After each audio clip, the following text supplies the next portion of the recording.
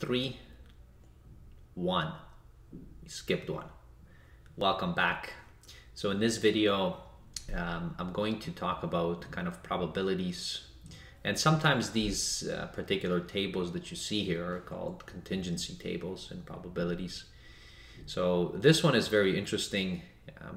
It's one that is nice to know, and it will cover kind of probabilities of false negatives and then false positives, and then how to calculate them, you know, given a certain amount of data. Most people actually don't know, you know, what these false negative and false positive probabilities are. So you're going to be able to see that in this example. So you're given this particular table, okay, of test results. So so certain amount of people have been tested, and these were the results given. So now I'm going to copy this table here and then utilize and fill it out.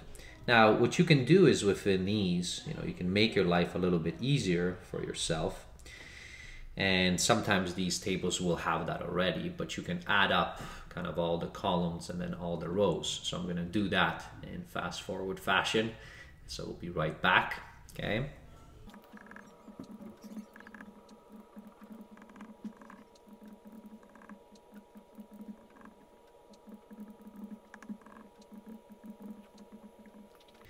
All right, so I have just simply added kind of all the columns going down and then all the rows going across.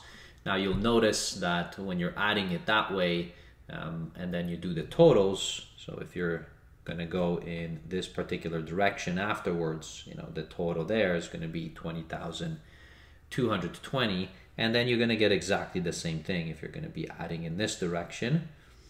So those two things should be the same. So I've just simply said, okay, so how many total positive tests were there? How many total negative tests were there? And then how many total infected people actually there are? And then how many total people are not infected? All right, so that's what I've done there. Now with this information, I can start answering these particular examples. So let's say for part A, it says, what is the probability of picking a person who tested negative? All right, so who tested just negative. So if you're just tested negative, then you're basically, okay, this particular column. So this column has all the people that tested negative. Now, we know what the total is because I just added them up. Okay, so probability, okay, of testing negative is equal to, so this will be 9,372. So it's the total number of negative tests. And then you have to divide by the total number of people that you actually have. So the total number of people, so in this case again, so I have that already, okay, is that many. So we have this much, all right? Okay, so that's the total number, okay, that I have. Now with this, okay, so I can convert this back into a percent. And that percent, so it's 9,372. Say plus divided by 20220. All right, so we have, so total negative tests is approximately 46.4%. Okay, so that's part A. Okay, great, so that's the easier part. All right, now part B asks us, what is the probability of a false negative test? Okay, so what is the probability of a false negative test? All right. Now, one thing we have to keep in mind, we're choosing somebody at random from these particular individuals. All right. Okay, so that's what we have. So when we say what is the probability of a false negative, we're basing it on these particular results. Okay, so what does a false negative mean? So a false negative, so the probability, okay, of a false negative. Most people will not know what this particular item means, you know, false negative. So what it means is that you tested false. So you tested false. You tested negative. Okay, so you tested negative, but it was a false negative. So meaning given, so in probability we say given, this is going to be the probability of testing negative given, all right, okay, that you have been infected. So you've actually had whatever virus you might have or something, but you tested negative. So that's a false negative test. So what is the probability of that? So notice, so within here, let me erase this right there, kind of clear this up. So what I'm going to do is I'm going to take, okay, and then go across here. So what are all the infected patients? So here are all the infected patients. So we have basically 10,915 patients were infected that were taking these tests. Now, the negative test, okay, so the negative test, so here we're going to have to go across this one. All right. So we can see, okay, how many negative tests there were. So now when you have this table, it's kind of neat because what you have is you have a total of 123 people that have tested negative, okay, and were infected. Now, what was the total number of infected people? Okay, because that's the given, so given. So we're not going to be dividing this by the total number. We have to divide by the total number that were infected. So infected was 10915. And that is your probability.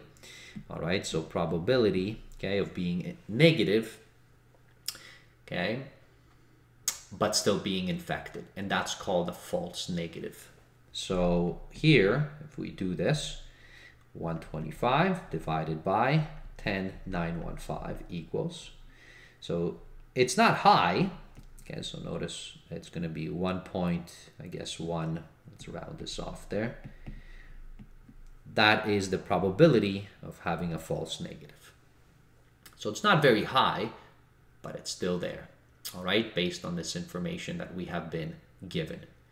Now, also do not forget, because these probabilities, okay, so the probability here, okay, so probability of being negative given, okay, infected, is the same thing as saying the probability of negative. All right, so this is just by probability kind of rules, so negative and being infected. So what's the probability of that? Divided by the probability, okay, of being infected. And if you do that, you're going to get exactly the same amount. So the probability of negative and being infected is 125. Now this is for the total. So it's going to be 125 divided by the total, which is 220. So that's what you have there. So that's the total. Okay, so that's this. Okay, that's the probability of being negative and being infected. And then you're going to be dividing by the probability of infected. So now, how many were infected? Well, it was 10915 divided by, okay, so that's that. And now, when you do this division, so notice, because it's fractions, so the denominator, so those ones are going to cancel, and you're going to get 125 all over 10915, which is exactly what we got here. So those two methods you can utilize if you like. I like looking, since we have the table, you know, it's much easier to be able to pick that off from the table. So that's part B, that's false negative. So now, what about part C, which says what is the probability of a false positive case? Okay, so false positive. So what does a false positive mean? Well, this is for C. So probability, okay, of false positive. So this again, so what this means is, it means that you have tested positive. So let's say, you know, there's currently there's a pandemic, so, you know, this is 2021 still, and there's still a pandemic. So people can go in And they can test positive, but they might have a false positive test. So maybe they don't have the virus. So what this means is they've tested positive, but they are not infected. So they actually do not have a virus, okay, or disease or something like that. So in that case, so a positive and not being infected. So if I go back here to the table, again, I love kind of just drawing it out. Okay, so here I'm going to cancel this out, and I'm going to cancel this out. So now what we're looking for is, okay, we're looking for positive, right? So where's positive? Well, positive is right here. That's the column of all the positives. And then not being infected. So that's this entire column right here. All right. So if you look there, well, how many people have tested positive and were not infected? That was 58. So this is here. So this is 58. Okay, tested positive, not infected. Now this is given the not infected, right? So how many people were not infected? Well, the total, okay, is 9305. So this is 9305. So that gives me now the probability. So 58 divided by 9305. All right. And that is 0.6%. So it's a tiny percentage, but it can happen. All right. So those were false positives. Okay. So it's a small sample, but there are some people who had that. All right. Okay. So that completes this particular example, and I hope that it gives you some sense of how to calculate these false positives or false negatives. All right. And we'll see you in a future video. Bye, everybody.